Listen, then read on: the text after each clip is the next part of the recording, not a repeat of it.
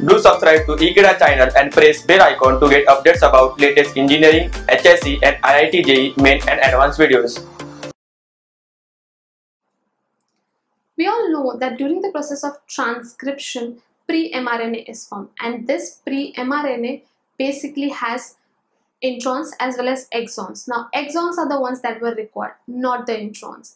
That's the reason introns has to be spliced out or cut, and this is done by a process of RNA splicing.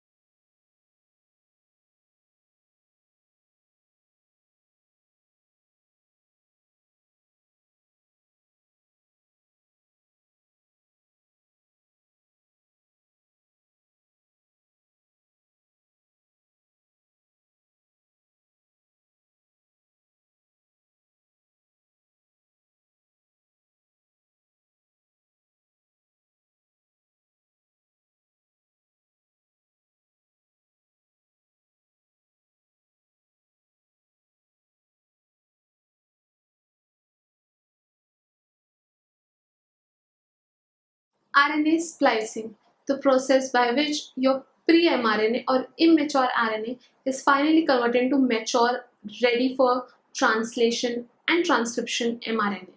Now, in this process of splicing out, what happens is the non-coding region or the intron sequence is removed from the RNA transcript. And this is done by the pair of small nuclear snRP, which are also called as SNPs.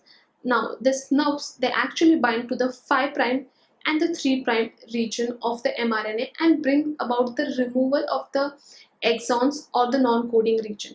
This interaction of the snRPs and the intron results in the formation of spliceosome. And this spliceosome, after certain activity, or you can say after certain modifications, can be used further down the process of transcription and translation. So students, this was RNA splicing. I hope we are very clear with it. Thank you.